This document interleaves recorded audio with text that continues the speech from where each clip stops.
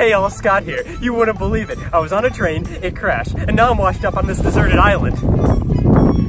I really shouldn't have worn this shirt today. Well, at least I packed smart. I have all the necessities I need to survive right here in this bag. Oh man, damn it, this is all I brought. Desert islands are the #1 source of actually finding time to play Brink. They're great, I love them, can't get enough. This is a conversation every self-respecting video game players have with their friends and doctor at some point. If you could only play one game for the rest of your life, what would you play? Or to add more context to the question, if you were stranded on a deserted island and could only bring one or a couple of games with you to play for as long as you're isolated from society, what games would you bring? I mean, I'm gonna be on this island for the rest of my life apparently, might as well actually play Brink. Now, desert island games are tricky to pick. They don't necessarily have to be my all-time favorite games. They're more so games that I wouldn't really get tired of. If I only had 5 games with me on this island, what games would last me the longest? The concept is sort of pretty flawed when you think about it because, oh, I can only bring like 5 games with me to the island, but I also have to have a TV, all the consoles these games play on, electricity, oh! And you can also own hundreds of games digitally on a lot of these consoles, so limiting it to a specific number of games doesn't make much sense, but who cares, it's fun to discuss. So let's just go with the logic that I can only have 5 games, even if the consoles I have can store hundreds of games on their hard drives. Well, if I'm gonna be on this deserted island for the rest of my life, it would be nice to know what games I should have shipped to me so I can have something to play. I have a lot of time on my hands, so why not? Hi gang, it's Scott's inner voice here. I just realized what I said was really f***ing stupid. If I can ship games to the island, then I can ask somebody for help. So I'm gonna make sure I can hear my inner voice. Well, heat stroke struck. Well, let's talk about my 5 desert island games. My 5 desert island games, alright. So I think the obvious choices would be everlasting titles, open worlds, games that don't specifically have an end, or if they do, it's a good few hundred hours away. See, that's why we have to head to howlongtobeat.com. I love visiting this website for my daily dose of, yeah, I'm not playing that. A game with hours in the triple digits is my worst nightmare, but that's what we're looking for here. The last thing I want is next time I get stranded, I pull Order 1886 out of my bag. Alright, let's look at the longest games documented on this site. I'm not in the mood to play Football Manager 2017 for the rest of my life, so let's just keep scrolling down. And the first game on this list I have any affinity for is Animal Crossing New Leaf. Really, any Animal Crossing game would be a good fit to be played for eternity, especially to maintain a sense of community while dying slowly here. Instead of living actual life trying to survive on an island, how about living life leisurely in a town full of animals? Playing this would be a fun escape from the reality of being stranded. And any of them except for New Horizons where you're stranded. The thing with Animal Crossing for me though, is I can only play it for like an hour at the most per day. It's the kind of game I can pop in for a bit, see what's going on, get a few things done and pop out. Which is why I'm gonna pick the original GameCube title as my first desert island game for the simple reason that it is still Animal Crossing and I can unlock Wario's Woods. Hell yeah, there are about 20 NES games you can collect and play here.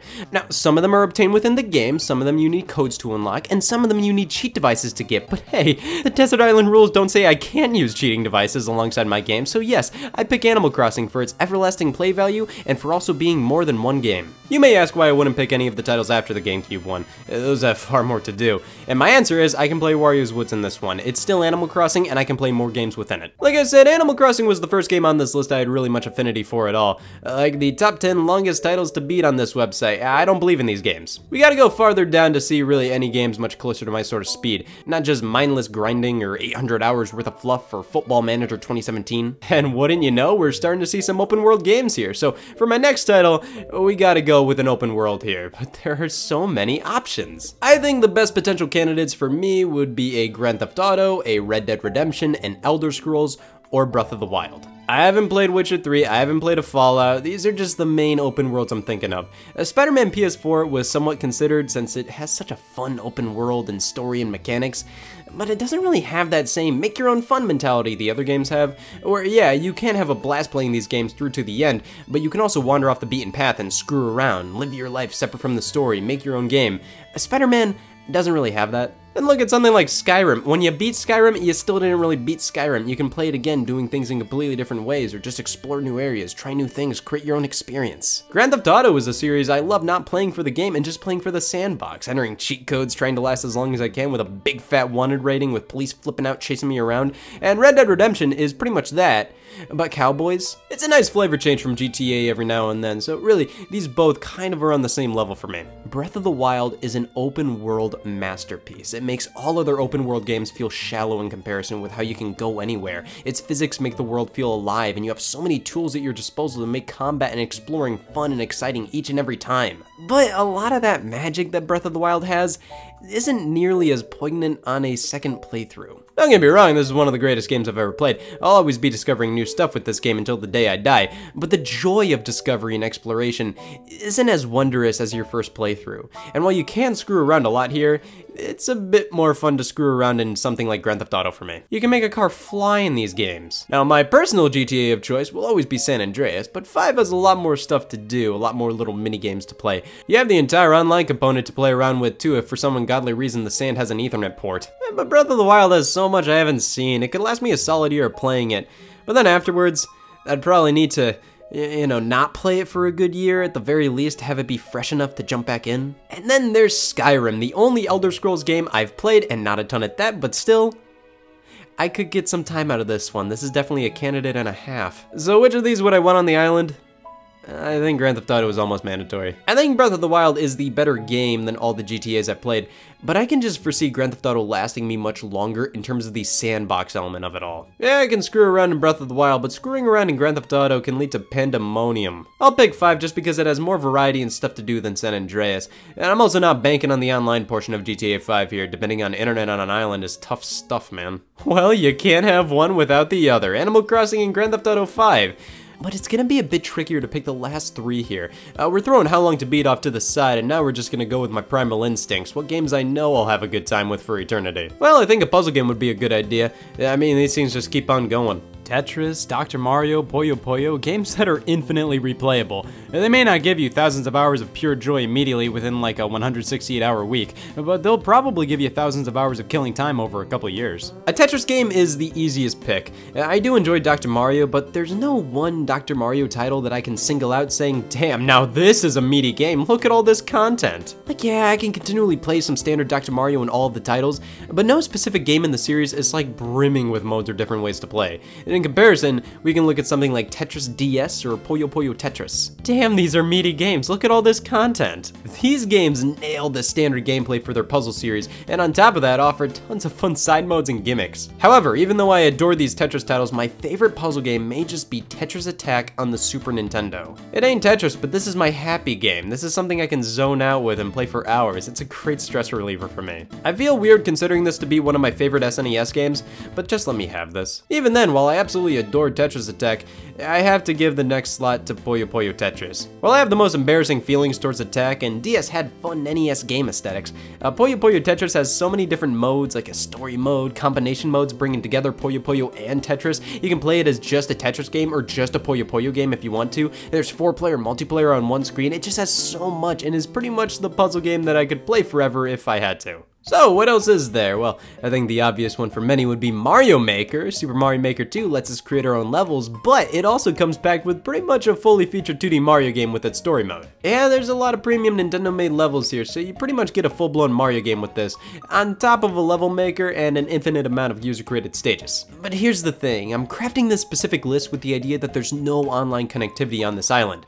Without online, Super Mario Maker 2 is just a great fun Mario game, and that's it. It's bullshit.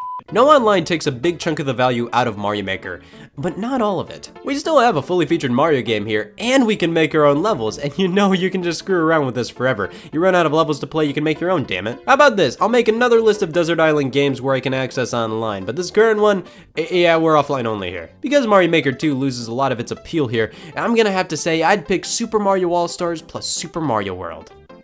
If I'd allow for game compilations to be on this list. Jesus, man, this is a mess. Alright, don't say, oh, if you're not including compilations, how can Animal Crossing possibly count? That's where I got you. The genre of this game isn't game compilation. The other games you can play there are bonuses. They're unlocks. You can unlock the original Metroid and Metroid Prime by connecting Metroid Fusion. Does that make Metroid Prime a compilation? I swear to God, please agree with me. When the entire point of a game is to be a compilation, I think that means it's out of the running in this list specifically. It takes a lot of the fun out of trying to pinpoint exactly 5 games you can play when some of them are blatant collections. But don't worry, we'll make a Desert Island compilation list. So I still want a Mario game here. I would have done Mario Maker 2, but that's disqualified. I would have done Mario All-Stars plus Mario World, but that's disqualified. So I have decided to go with a Mario game that's not my favorite, but in my opinion is so infinitely replayable that I kinda have to pick it. Super Mario 64 may be a bit wonky to play today, but it is one of the most fun games to pop back in continuously. It's not necessarily an open world title, but with how much fun it is to screw around and explore and try new tricks, it feels like one. Not only is it fun to recomplete this game over and over again, it's just fun to find exploits, glitches, trying to speedrun the game. It can be frustrating and a bit outdated at times, but I believe 64 is probably the most replayable Mario game. Sure, Odyssey is great, but similarly to Breath of the Wild, a lot of the magic of playing that game came from the first playthrough when everything was brand new. It's still an incredibly fun game, but Mario 64 has more fulfilling and memorable missions. It's more fun to replay continuously. I probably like Odyssey more than 64 overall, but I feel like I'd weirdly get more out of 64 by having it on a deserted island. And I know my favorite game is Galaxy, and while I'd love to bring it, I could play and beat that game for breakfast every day. I wouldn't get tired of it. 64 is more open-ended nature, suits the desert island lifestyle more than Galaxy to me. Alright, one more game to go, and of course, it has to be a Smash Brothers. I'm one of those fucking creeps who enjoys the single player offerings in each Smash game, so that's why I'm picking Brawl, because I'm a fucking creep. Why am I picking Super Smash Brothers Brawl for a desert island? Well, in my opinion, I feel like it was the best single player game in the series. You have a painfully long story mode, you have so many collectibles with trophies, stickers, music tracks, you can build your own lame stages, play demos of old Nintendo games, watch the E3 trailer until the end of time. There's just so much here to do and unlock, and while Brawl's core gameplay is definitely weaker than other Smash Brothers titles, it's still Smash Brothers at the end of the day. On a desert island, if I collected and unlocked everything in Brawl, I feel like I could delete my save file and start trying to unlock everything again, and it would still be a pretty fun time. It would feel a bit monotonous, but the unlocks and collectibles are cool enough where I'd still enjoy myself. I feel like if I would do that with Smash for 3DS, Wii U, or Ultimate, it would be incredibly boring. The collectibles aren't nearly as enjoyable. If online was in the picture, I'd probably pick Ultimate, but for the offline non-compilation list, this is what I got. But Scott might ask, what about compilations? Alright, if I could include video game compilations in my list of desert island games, here are the top 5 for me. Rare Replay, I mean, it has 30 games. I mean, some of these games, I'm sure you've been resting easy knowing nobody would ever shit on Attic Attack, but here we are. I mean, it's 30 games, not all of them are gonna be winners, but there's enough variety, great iconic games, and bonus objectives and features to make this game easily worthy of the list. Namco arcade games make me squee. Pac-Man, Ms. Pac-Man, Galaga, Dig Dug, Rally X, Gapless, I never get tired of these things, so obviously a Namco Museum has got to be here. I'll go with Namco Museum Virtual Arcade. Look at all these games. Plus you got Ms. Pac-Man. That game's totally up in the air whether or not it's included in Namco Museums. I'm not gonna play this collection constantly, but these are games I can play here and there forever yet never get tired of. This is definitely in the same league as the puzzle games I was talking about earlier. Super Mario All-Stars plus Super Mario World. These are some of the greatest games of all time, plus Mario the Lost Levels. Again, these are games I will never get tired of, and there are 5 games here, so I really could have picked just Mario 3 or World by themselves for my Desert Island collection, but with this cartridge, I get 5 of them. Sonic's Ultimate Genesis Collection, so this is my favorite Sega Genesis compilation. It includes pretty much most of the major Genesis games I would ever want. All the Sonics, all the Streets of Rages, Vector Man, Comic Zone, plus unlockables, arcade games, a Master System game, achievements, videos, there's so much here. Now, there was a Genesis collection released on PS4, Xbox One, and Switch, but this one isn't nearly as fun. Sure, it has Gunstar heroes, but no Sonic 3 or Sonic and Knuckles, and no fun unlockables. Yeah, I'm still partial to Sonic's Ultimate. And finally, Halo the Master Chief Collection. You get a bunch of some of the greatest first-person shooters of all time, and these games are from the 21st century. They're big, full games. Halo 1 through 4 plus 3 ODST and Halo Reach and the multiplayer modes, yeah, I'll take that. Speaking of multiplayer, what if I'm gonna be on this island with other people? Well, we need some multiplayer-focused games, so here are 5 games to bring that are multiplayer-focused. Super Smash Bros. Ultimate, the best multiplayer experience in the franchise, no doubt. I know I said Brawl for my original list, but that was within the context that I'd be alone and ugly. If I'm with people I totally might just eat, I'm bringing Ultimate. And when you're with friends, you gotta bring a Mario Party, and I have got to pick 6. I feel like you could pick pretty much any game from 1 through 8 and you'll pretty much have the same experiences, but 6 is my personal favorite. It has a day and night cycle, and not every game can say they have a day and night cycle. That's right, you, Attic Attack. Mario Party is just an easy game to play for as long as you want with friends. Each time you play, it's different enough with how random it can be to keep things interesting, so it's a prime candidate for a desert island. Wii Sports, I'd pick Wii Sports Resort, but I'm already dealing with all of this. Wii Sports will always be fun with friends, and I can play bowling or golf forever. Mario Kart 8 Deluxe, you got the most content out of any Mario Kart game, a solid battle mode, 4 players, and even more if everybody has their own switching copies of the game. Yeah, I'll take this as well. And Halo the Master Chief Collection. It's 5 full games with multiplayer, come on. And finally, let's go with the online-oriented list. Super Mario Maker 2, you have my blessing, and it's a fun way to try and contact help. Smash Bros. Ultimate, yeah, the online in this game ain't that great, but it works. There's a large community playing this game, and I can download cool user-made stages and watch user-made videos as well. This will be my entertainment. Grand Theft Auto 5, I mean, there's a huge online component here that's completely optional. I already picked this for my standard list, disregarding the online. Now with it, of course I have to. Minecraft, sure, I can enlist the help of Minecraft players to stop me from going insane. And Halo the Master Chief Collection. I'm not even a big Halo guy, but I can't beat that deal. And finally, let's consolidate everything to one 5-game list where no rules exist. Which 5 of all of these games across all of these lists would I pick if I could have online games, compilations, and I had multiple people with me? Rare Replay, Grand Theft Auto 5, Mario Maker 2, Super Smash Bros. Brawl, Sonic's Ultimate Genesis Collection.